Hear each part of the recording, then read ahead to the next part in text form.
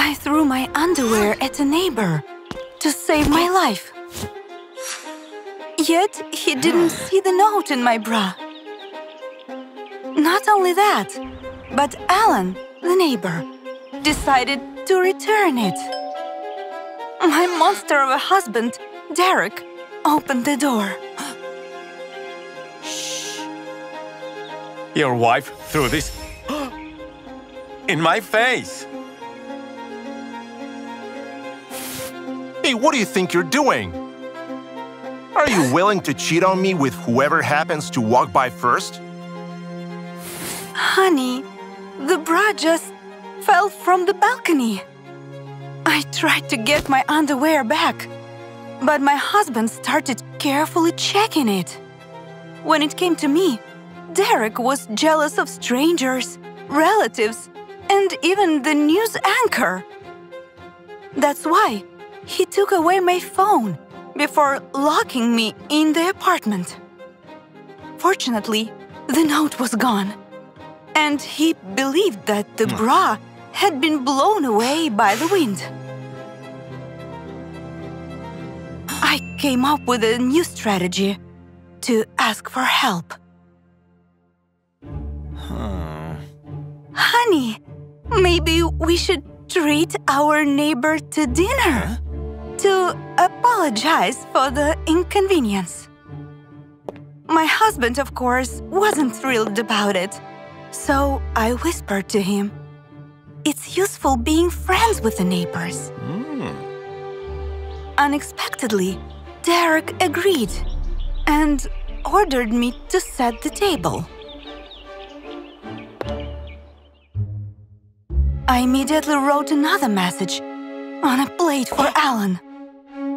"Call the police."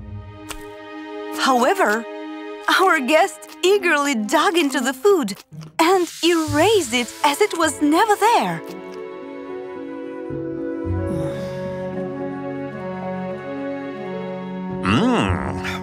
That's a lot tastier than our dinner last night, Derek. What? Did my husband already know that man? I forgot to tell you, honey. Alan is not just our neighbor. He's also my new business partner. We signed an agreement yesterday. So that's why Derek let Alan go so easily. He was his ally, so he definitely wouldn't help me. For a moment, our eyes met, and I saw sympathy. Then Alan winked at me. Unfortunately, Derek noticed our glance exchange. Honey, maybe you should look in the direction of the kitchen and find something else you can please your husband with.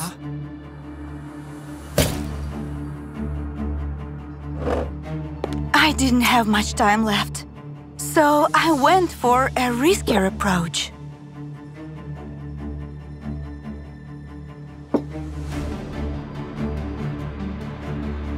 Honey, try the new dish I prepared just for you.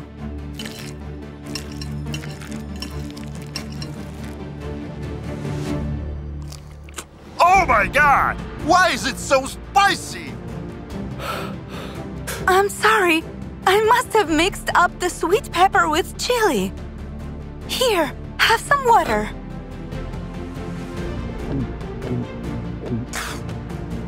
While my tyrant husband was rinsing his throat, I took the opportunity to talk. Derek keeps me locked up. Please call the police before he... I couldn't finish my sentence because an enraged Derek returned. He saw me leaning toward the guest and was fuming. Alan, it's time for you to go home. Have you forgotten that you got a flight today? Alan was about to go home. Yet, I couldn't just let him leave like that. Don't worry, honey. I have some heartburn medicine. I'll bring it right away. I I put something that would persuade Alan to help me inside his takeaway dinner. But then... What have you been doing here for so long? I gave Derek the medicine, and he noticed the package for Alan. What? Food? You think I don't know what's going on? You threw your bra from the balcony to spend the night with him? Furious, Derek started smashing the containers in search of evidence. However, he only ended up finding my biggest secret. I'm not gonna share you with anyone, especially a child. My husband nervously called someone. Can you see us tomorrow morning? We need to solve a status issue. Please, don't. Derek didn't listen to me. He just dragged me into the bedroom right in front of a very shocked Alan. Alan playing.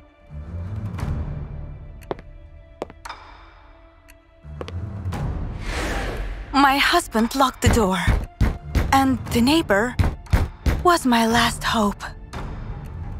Alan witnessed what a monster Derek truly was. Still, 5 minutes later, he left his house to go to the airport. I realized that the only person who could help me was me.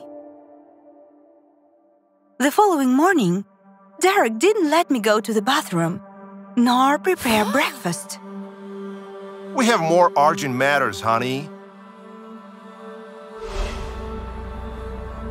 I grabbed my husband's phone to use the GPS. What's the address? Derek suddenly became much more aware. Do you think police will help you? Just like Alan did, huh? Ha ha! I cried all the way there and even scared the bribed doctor. Are you sure you want to do this?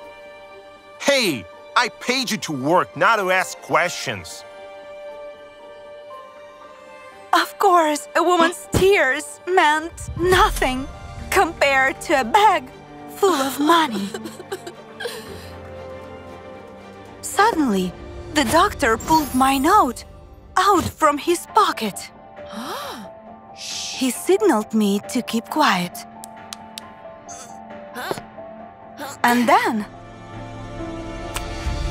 Oh, what's happening? Derek's screams didn't last long. He fell asleep thanks to the massive dose of sleeping pills. At that moment, the doctor took off his mask. It was Alan! When I overheard your conversation with your husband, I realized I had to be much more cunning to catch him red-handed.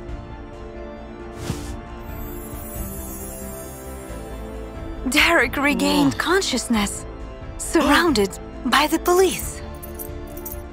They watched Alan's video and heard my side of the story. Tell them I have never hurt you. What I did was for the sake of our love. I, of course, didn't back him up. Instead, I sold our apartment and moved to another country.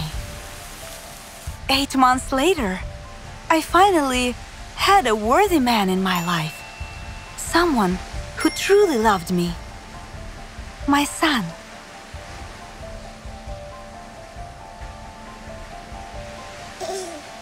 Remember, there is always a way out of a toxic relationship. If it's not a door or a window, it's an air vent or a random passerby.